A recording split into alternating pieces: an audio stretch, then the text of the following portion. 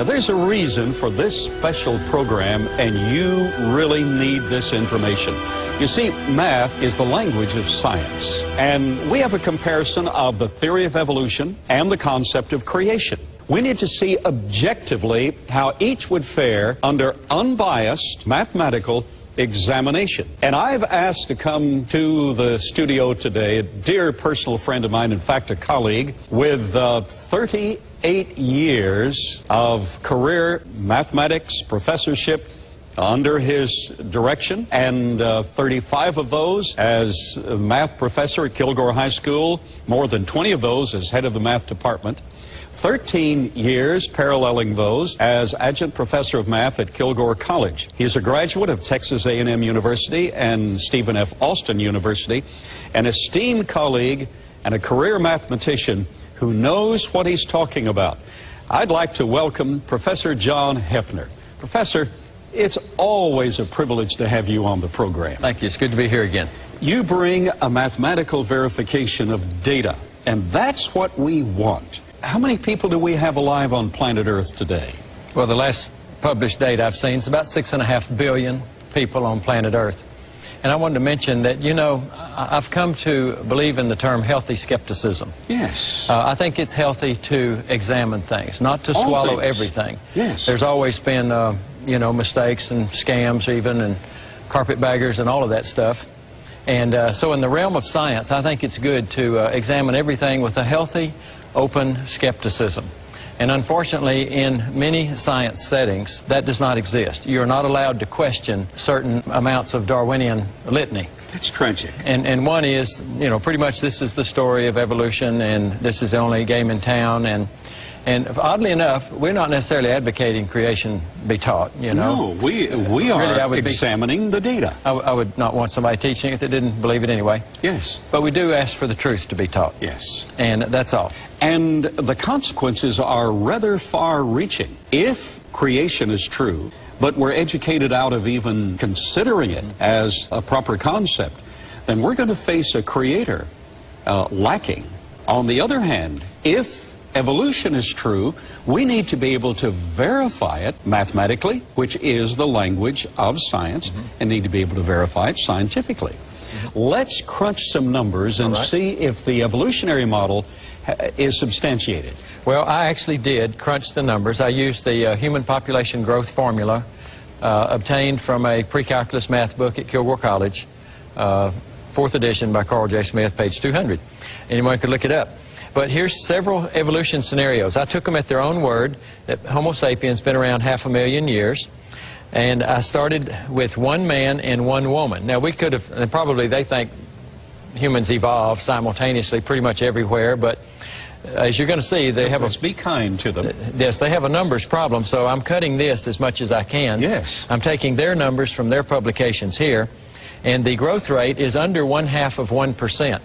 Now, we know that to be verifiable through the data that we do have through the centuries. We can't go back very far, admittedly, but it does appear to be under 0.5% average annual growth rate. Yes. Worldwide, it's about 1.7, so this is certainly conservative. Even at that conservative rate, you would get that figure that we demonstrated earlier in the program, 2.45 times 10 to the 990th power.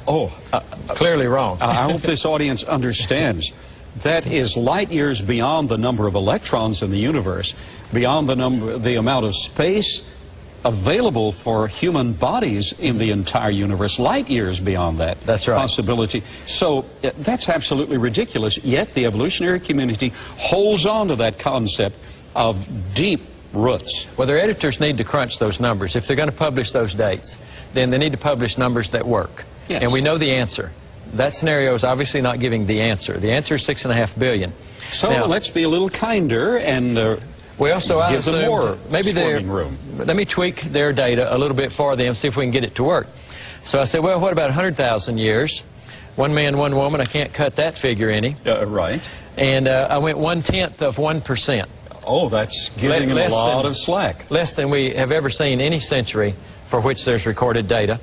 Still, you get a number where you're going to have to move the decimal 43 places to the right. And that is obviously wrong. We're looking for 10 to the 9th power right there. And you have 10 to the 43rd 10 power. to the 43rd power Not enough of people. space on planet Earth. Not enough space, and certainly not what we know to be true through census. Right. And incidentally, if that were true, then where's all the bodies? Oh, yes. You couldn't till your garden without hitting skeletons. And so finally, evolution scenario 3, what if we just go 25,000 years ago? I mean, be incredibly kind. I don't think any of them would truly accept that. They'd push it back at least a little bit. But I said, well, let's just see what the independent computer calculator is going to give us, because we're just crunching numbers. There's no bias in a calculator of any kind. 2 plus 2 is 4 for anyone. Yes. So starting with that, 1 man, 1 woman, and an annual growth rate less than we've ever seen recorded still gives 1.44 times 10 to the 11th power for the population. Now, some may be tempted to say, well, you got an 11, that's close to a 9. Must be getting close. No, that's actually 144 billion. We've got 6.5 billion. That's 22 times our present population. That's 22 Earths worth of people. Yes. So the only conclusion I think you can academically say is, well, none of those scenarios worked. The evolution of humans did not occur. Exactly. So now, to be fair, let's test the biblical scenario. Yes.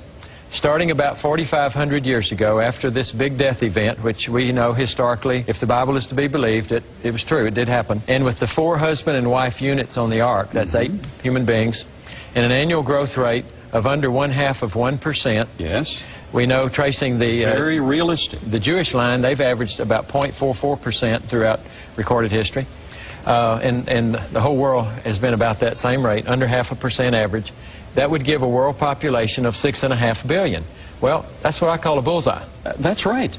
That's precisely what we find. And it doesn't require a lot of mental gymnastics, a lot of, well, get your eraser out, and we're going to have to tweak this or tweak that to try to make it work. Just straightforward data. Exactly. And I had one challenging professor write to me, and he said, well, I can arrive at this if I just take the growth rate down low enough. I said, well, we're already lower than any in recorded history, and which one would you suggest? And he gave a really low growth rate to accommodate 500,000 years, but that meant that the first couple would have had to have over 10,000 anniversaries before the first child would be born, so you get into some really unrealistic affairs. Yes. Now, the usual objection to our rate of about 0.5% is, well, you wouldn't have had enough people under that scenario to build the pyramids. Well, I have several things to say about that. Number one, the date for the pyramids has changed a lot over history, and it's always moved forward. For example, in 1929, Encyclopedia Britannica said that the Great Pyramid was built in 4800 BC. Just 10 years later, on their own volition, they retracted and cut 1,000 years off that and said 3800 BC. Okay. As early as this morning on Internet, I've seen 2500 BC, and actually I think there's probably 300 more years at least that they need to whittle, because what we're finding is that the Egyptian dynasties, they were thought to be sequential, and now it is known that they were by and large overlapping and even contemporary, if they existed at all. And so if you move that forward any at all, then there's plenty of people that could have built the pyramid. Yes. In fact, could I read a few quotes from the pbs.org website just this morning? Says, and I quote, "No single artifact, inscription, pottery, or anything has been found in any place to predate Egyptian civilizations more than 5,000 years ago. And yet we have been told that it was 10 or 11 or something thousand years ago in the past." And second quote, as far as how many men it would take, they've been saying, well, it'd take 100,000 men or some huge number. Well, you can only get so many men around a block the size of a refrigerator or the size of a Volkswagen or something. You know, you can't get 100 men around it. And their quote is, I mean, I'll just take them at their word, "It is thought by modern Egyptologists that it took approximately 20,000 men, 20,000 man labor force to build these great pyramids." As opposed to what had been assumed previously of 100,000 men. And it says, quote again, "Less than 5,000 men could have quarried and built them in 20 to 40 years.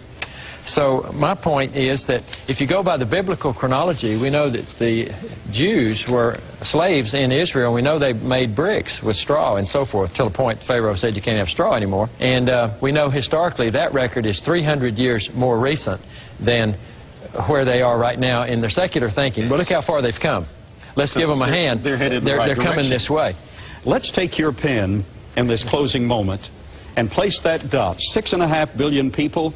Professor, would you show how much space on a global basis 6.5 billion people would require, standing shoulder to shoulder? Yes, this planet is just under 8,000 miles in diameter, so let's draw our circle in Texas, shall we? Just a dot. Just a dot. Meaning 30 miles in diameter.